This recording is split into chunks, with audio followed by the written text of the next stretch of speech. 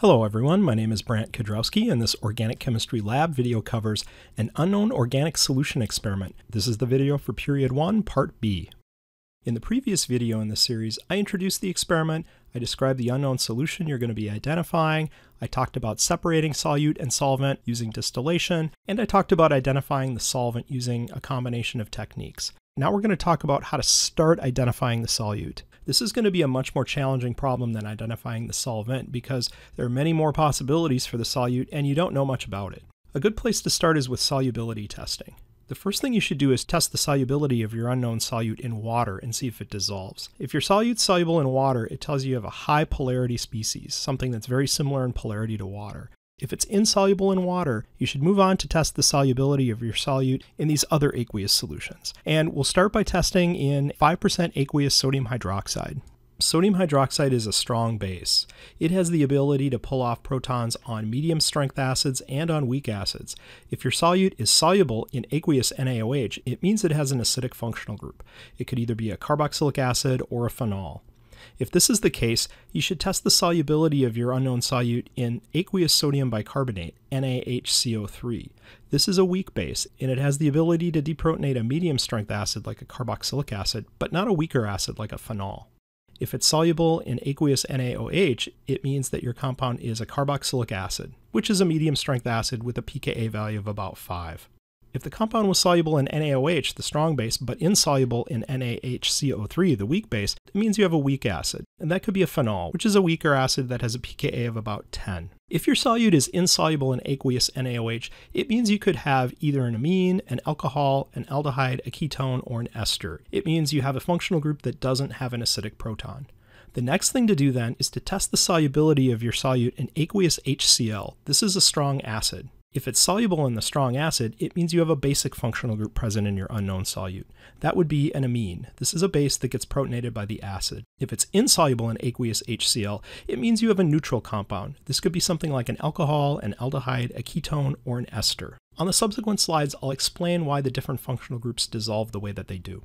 I'll start with the water solubility of neutral molecules. Many molecules have both polar and nonpolar portions, and the relative sizes of these parts determine the water solubility. For example, let's take the molecule 1-propanol. This is a molecule that has a polar part. Oxygen makes this portion of the molecule polar because it's more electronegative than carbon or hydrogen. And then there's a nonpolar part, which I'm highlighting here in light green. This is a part of the molecule that doesn't have significant dipoles. This molecule is very water soluble. It's soluble in water in all portions. The polar portion dominates the solubility characteristics of this molecule.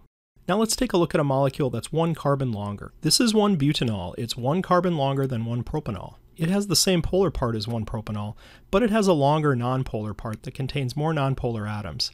This molecule is slightly water soluble. It's a little bit soluble in water, but it's a lot less soluble than 1-propanol because the nonpolar part, the part that doesn't like to associate with water, has become larger. If we take that a step further and look at 1-pentanol, here's a molecule that has the same polar part but has an even longer nonpolar part. This molecule overall is going to be a lot less polar because its nonpolar part is big. 1-pentanol is essentially water insoluble. So the molecule on the left is more water soluble because it's more polar overall, or as you move to the right, the molecule is less polar overall because its nonpolar portion has become larger and more important. This is the general case with all neutral molecules, not just alcohols. You have to look at the contribution of the polar portions of the molecule and the nonpolar portions and use that as a guide to decide what's the overall characteristic of the molecule. Is it more like water or is it less like water? Now I'm going to talk about the solubility of carboxylic acids. Carboxylic acids can be deprotonated by both weak bases like sodium bicarbonate or strong bases like sodium hydroxide to give a more polar and more water-soluble salt. As an example, I'm going to use benzoic acid, which I've shown here. Benzoic acid has a polar part. The carboxyl group is polar. It has a lot of partial minus and partial positive charges on its various atoms. And then it has a nonpolar part, which I've highlighted here in green. And overall, it's water insoluble. If this molecule is put in with a base like sodium hydroxide or sodium bicarbonate, that base can deprotonate the carboxylic acid, and that generates a carboxylate salt. The salt is a lot more polar than the neutral species. There's a lot more charge separation associated with the salt. That means the contribution of the polar piece in this molecule is much larger, as I've tried to indicate here with the large blue circle. we've accentuated the polarity of this molecule by converting it into a salt, whereas the nonpolar part is still the same size, still has the same contribution. So because this salt is so much more polar and more water-like, it's overall much more water-soluble. You can take a carboxylate salt and protonate it to make it back into the neutral species, which then would be less water-soluble. Next, I'll talk about the water solubility of phenols. Phenols are weak acids, and they can be deprotonated by strong bases like sodium hydroxide, and that gives a more polar and more water-soluble salt. However, a weak base like sodium bicarbonate doesn't have enough base strength to deprotonate them, and that's why the solubility tests work the way that they do. Here's the molecule phenol. It has a polar part, an OH group, which has dipoles associated with it, and it also has a nonpolar part that's fairly large and dominates the solubility of this molecule. So this species is overall water insoluble. However, if it's put in with a strong base, sodium hydroxide can deprotonate the proton on the O and generate something called a phenoxide salt. This salt is a lot more polar than the neutral species, as I've tried to indicate here by drawing a large blue circle around it to indicate that we've accentuated the polarity of this molecule by making it into a salt. And the nonpolar part remains the same size, so here we have a molecule that has a much higher polarity overall, and it is water soluble. On this slide, I'll talk about the solubility of amines. Amines are bases, and they can be protonated by an acid like HCl to give a more polar and more water-soluble salt. Here's an example of a representative amine. This is aniline. Any amine with carbon groups would work in a similar way. This molecule has a polar part, the amine, has dipoles associated with it, and it's polar, it's water-like. And then the nonpolar part is highlighted here in light green. It's much larger than the polar part, and therefore this molecule is water insoluble. However, if you put this molecule in with HCl, that's a strong acid, the nitrogen lone pair can grab the proton off of the HCl, protonating it to generate an ammonium salt. This species has a much larger polar portion, now being a salt, and it has the same size nonpolar part, which is now less important. This molecule is overall more polar and therefore more water soluble. So you can manipulate the solubility of organic molecules that have acidic or basic functional groups to change their solubility in water. Next, I'm going to talk about the mini boiling point test. Boiling point is a test that we'll need to do for unknown solute liquids, and this is one easy, pretty reliable way to get boiling points on liquids.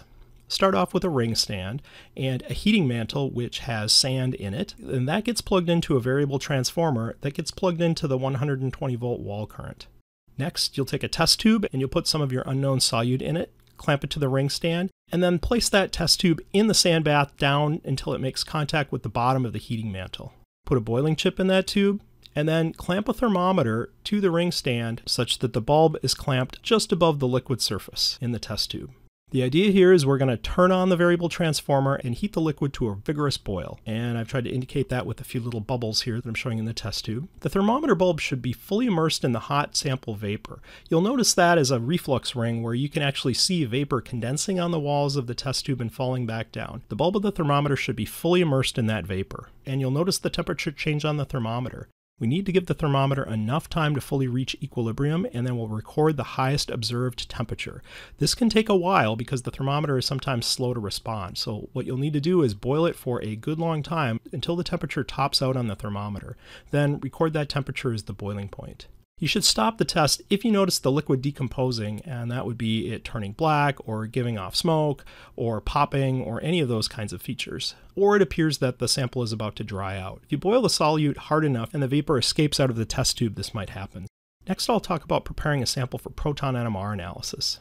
You'll be given a glass NMR tube with a plastic cap, and you'll use a syringe and needle provided to measure out 0.6 milliliters of CdCl3 solvent. Here's what that would look like, and add that to the NMR tube. The use of deuterated solvents for NMR was described in a previous video.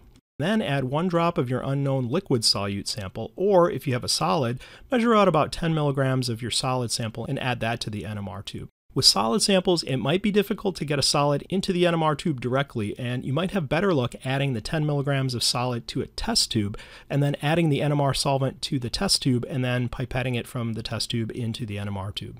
Next, you'll want to cap the tube lightly with a plastic cap and invert it a few times to mix up the solute and the CdCl3.